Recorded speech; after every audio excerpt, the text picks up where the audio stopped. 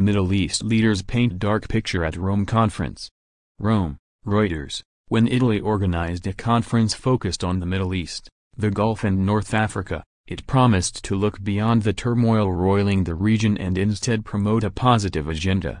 But many of the 45 heads of state, ministers and business leaders who attended the event over the past 3 days saw little future cheer. Qatari Foreign Minister Sheikh Mohammed bin Abdulrahman al-Thani captured the gloom, bemoaning a lack of wisdom in the region, with no hope on hand for ordinary people hoping for an end to years of conflict, upheaval and sectarianism.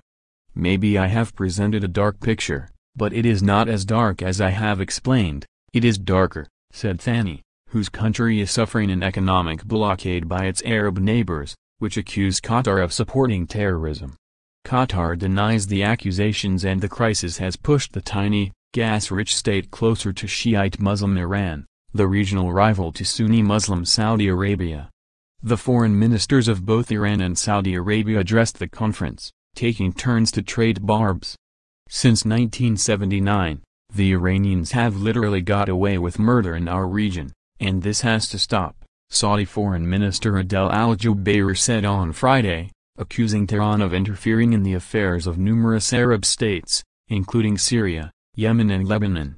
A day earlier, on the same stage, Iranian Foreign Minister Mohammed Javad Zarif accused Saudi Arabia of blocking ceasefire efforts in Syria, suffocating Qatar, destabilizing Lebanon and supporting Islamic State.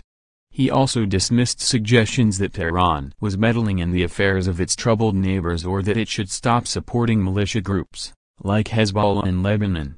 Casting around for reasons to be positive, most speakers pointed to the defeat of Islamic State, which used to rule over millions of people in Iraq and Syria, but now controls just small pockets of land after months of fierce military assaults. However, officials warned the group would not die easily.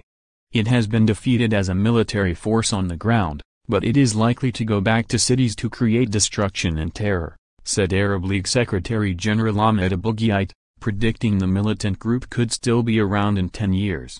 Iraq's foreign minister bemoaned the destruction it had left in its wake, and called on the world to unite to help rebuild his country in the same way they had come together to fight IS. The world owes this to us, said Ibrahim al-Jafari. A lot of destruction demands a lot of reconstruction. Mosul is not at all what it was like before. It used to be beautiful. It had a university. Now it is just ruins. Egypt's foreign minister Sameh Shoukry warned that his fighters fleeing Syria and Iraq had come to his country, where an attack on a mosque in Sinai last month had killed more than 300 people. They were also heading to lawless Libya, he said.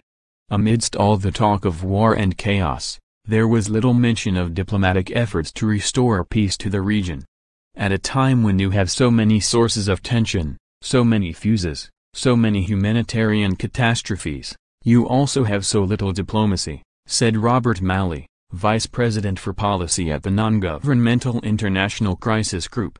Underscoring this point, no one from the White House administration took part in the conference, a signal some diplomats put down to a general disengagement from the Middle East by President Donald Trump. Last year, the then Secretary of State, John Kerry, participated. Reporting by Crispian Bomber, editing by Roz Russell.